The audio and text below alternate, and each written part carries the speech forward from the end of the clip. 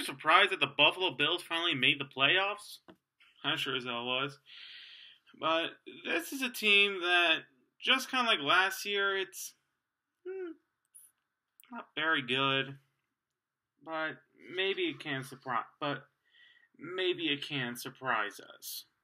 His quarterback is not Tyrod Taylor. I don't know why the Bills kept chasing him away. He was a solid starting quarterback, but I guess they want better. I don't know if they'll get it from this list. They traded up for Josh Allen. They signed A.J. McCarron. They still have Nathan Peterman, who, according to reports, is doing well in minicamp. But then again, it's a minicamp.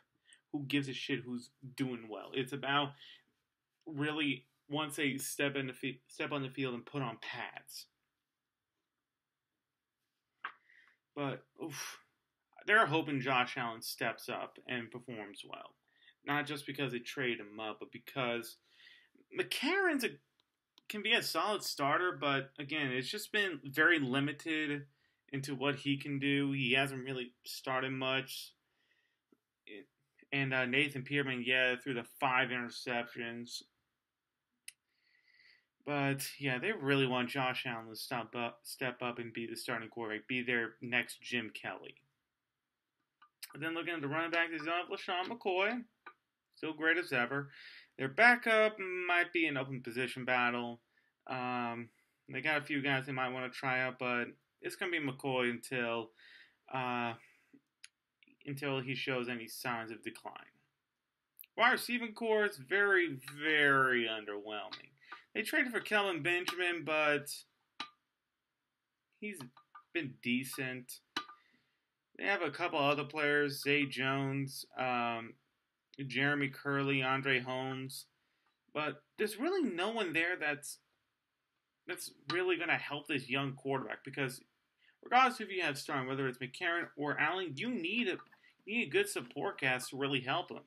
Even a guy like, Tom Brady, Drew Brees, if you give him just a bunch of low-tier practice squad players, they're not going to perform exponentially. They need help every now and then. They will need help. I mean, when you look at Tom Brady when he had Randy Moss his first year, he had a career year. Drew Brees, when he has a good receiver like Michael Thomas, he performs well.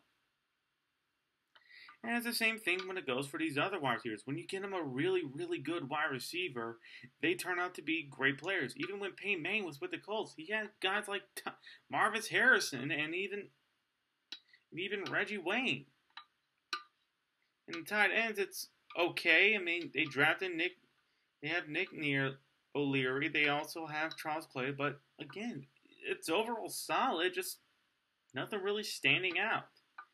Also, line's a bit of a question. I mean, they trade away Cordy Glenn, and it's most likely going to be Deion Dawkins playing the left tackle position.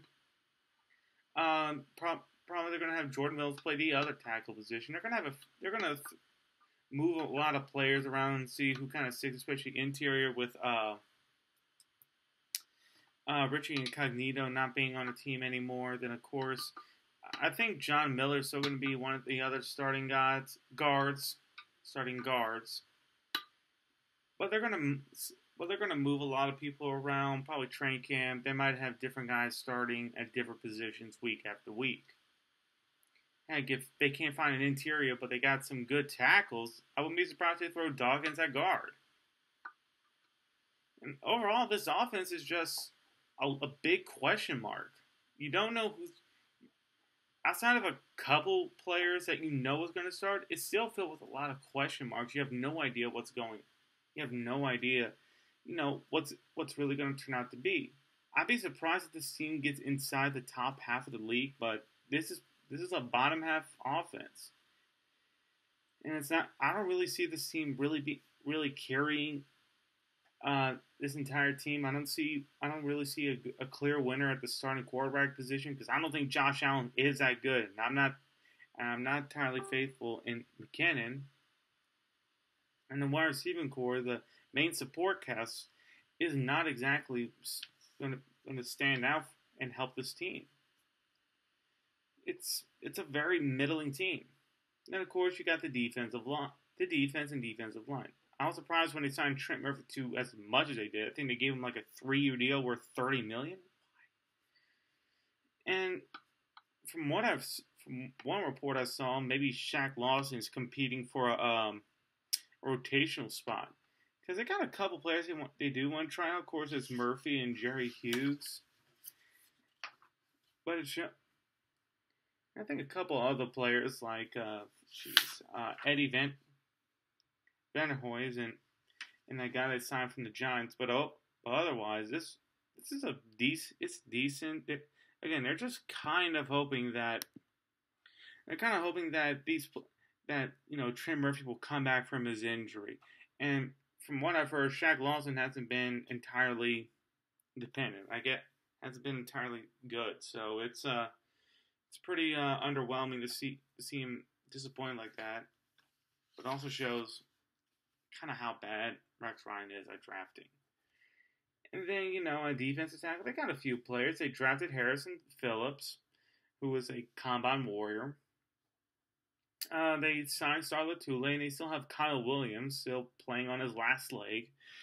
It's I think the interior is going to be much better than the edge rushing, but hey, if they can turn out to some good stars and starters, I'm all for it. I'm really looking forward to that. I think the defense is really going to be better than it was last season. I think the defense is really going to improve with Sean McDermott being the coach and all. And more credit has to be given to him, which I'll go on later on. But then looking at the linebackers, they drafted Tremaine Edmonds, and this was a problem overall because I do remember this. I do remember what was said. They traded away Marcel Darius to the Jaguars during the season, and now they signed Star Lotulelei. Why? Because they were terrible against the run once they got rid of Darius. And it's weird because I think Darius is better than Lotulelei, but they got rid of him, and don't say it was for money because I think they're still overpaying Lotulelei. And the linebackers, they drafted Tremaine Edmonds because they wanted better performance. They also drafted Matt Milano.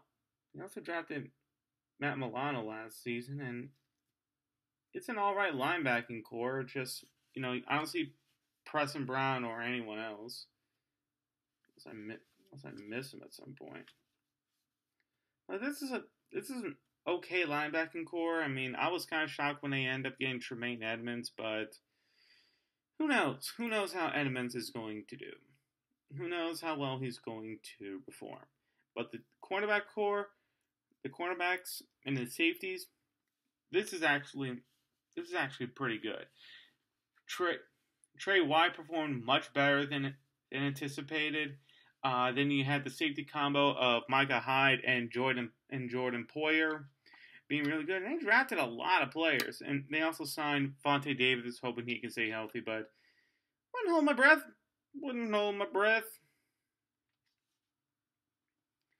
And of course, they drafted Saran Neal from Jacksonville State, Taron Johnson from Weber State. I mean, they got a lot of players they want to just kind of see who sticks, essentially.